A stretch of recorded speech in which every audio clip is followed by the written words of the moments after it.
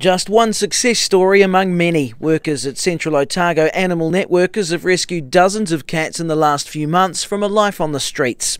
They didn't choose to live like this. Most of them have been dumped or have just been lost and, made the streets their home. But their success rate has started to put a strain on resources, including foster homes where the cats and kittens are kept until a new forever home is found for them. We're recruiting new members because we found ourselves very busy with the animal issues that are going on in the area, animals that are needing our help.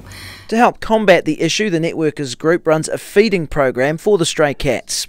We trap them, neuter them, vaccinate them, deworm them, give them any sort of medical care that they may need. Cats and kittens are also put into quarantine to make sure they're not carrying any viruses. The network provides assistance in conjunction with some of the many animal welfare charities which have a similar focus.